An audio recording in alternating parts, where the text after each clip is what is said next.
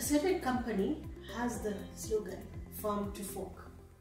Now this slogan depicts all the supply and delivery processes that the company goes through to be able to give their customers a good end product, which is their sausages. When you talk of supply chain resilience, you talk of all the elements that come into play so that a company can be able to provide that end product which is perfect. Supply chain disruption then occurs when an incident at a supplier premises affects you negatively. This incident could be something like a strike, it could be a drought that has affected your company, the supplier, it could be a product quality issue.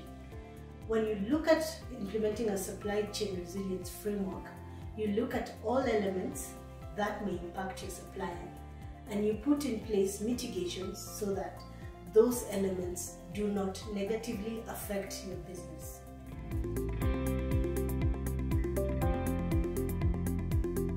The 6 W's of problem solving: who, what, where, when, why, and how.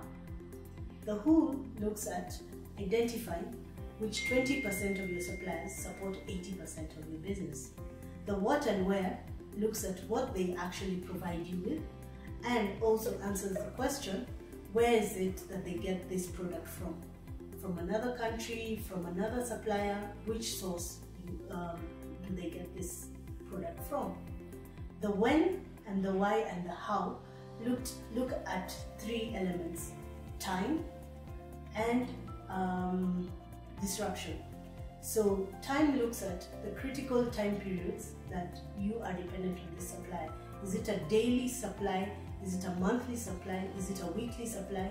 And the why and how looks at how would this supplier be disrupted and why would that disruption occur. Answering those questions will help you know elements of your supply chain you need to take care of.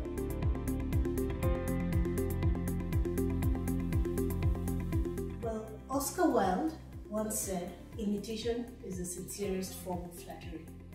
And ISO have come up with 2 very powerful standards that you can easily imitate to improve your supply chain resilience.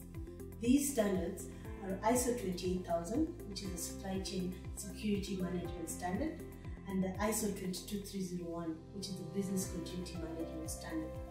Both standards would help any business looking to improve their supply chain resilience to look at all elements of their business and effectively implement a framework that will work to improve their resilience.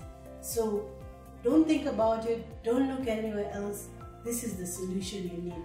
Implement ISO standards, especially 28000 and 22301, to improve your supply chain resilience.